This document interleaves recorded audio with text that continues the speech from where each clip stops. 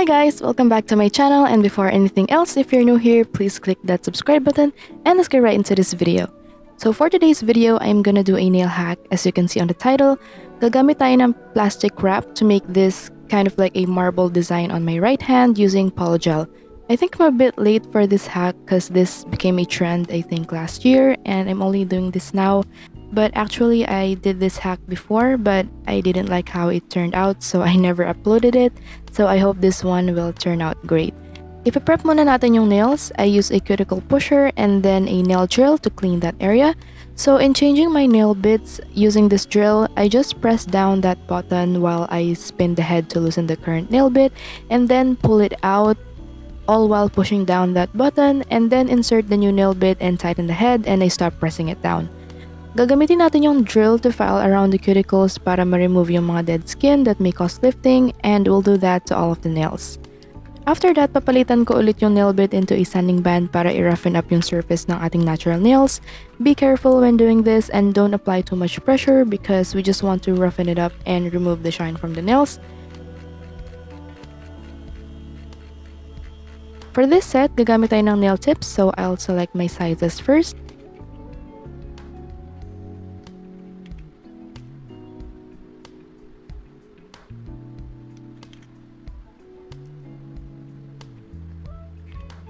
And then glue them to our nails using this glue.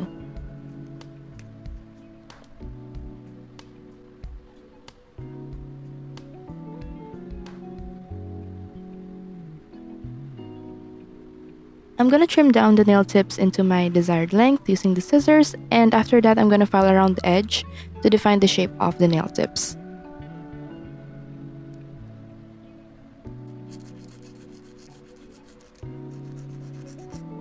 Tulad kanina, ira-roughen up din natin yung nail tips for better adhesion using a nail drill.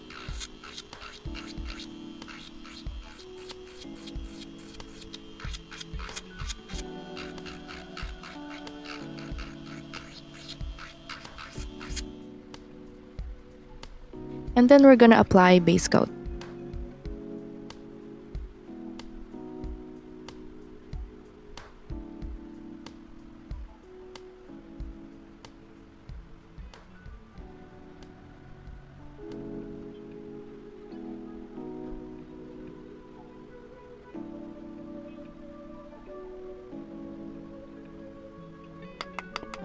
So, ito yung gagamitin nating Polygel. Mag-mix ako ng clear with green powder for the base color. Just pour a small amount of the powder into the Polygel and mix it well.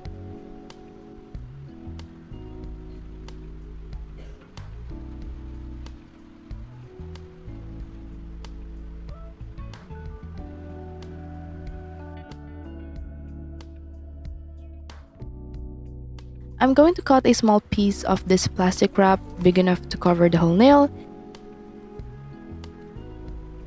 And then, pwede na tayo maglagay ng Polygel on our nails. I won't put too much kasi ito yung magiging base natin and maglalagay pa tayo ng another layer to make the hack work. Aayusin ko muna yung placement ng Polygel, mostly sa gitna, and then ipapatong na natin yung plastic wrap over it. Using a cuticle pusher, gagalawin natin yung Polygel to make small bumps to be filled in by the second layer of Polygel. Gagamitin ko na rin to move the Polygel into certain areas, and I try to make it as deep as possible para may paglalagyan and makita yung color ng second layer. So ito na siya pag cured, i-remove na natin yung plastic wrap and then apply the second layer. For this layer, I chose the color white to imitate the design of an emerald stone na may pagka-marble.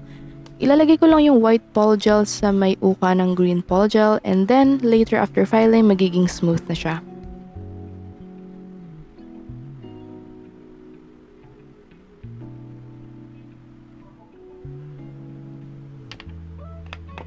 So I also decided to try and finish this nail first to see how it will look. So nag-rub muna ako ng alcohol on the nail para ma-file ko siya.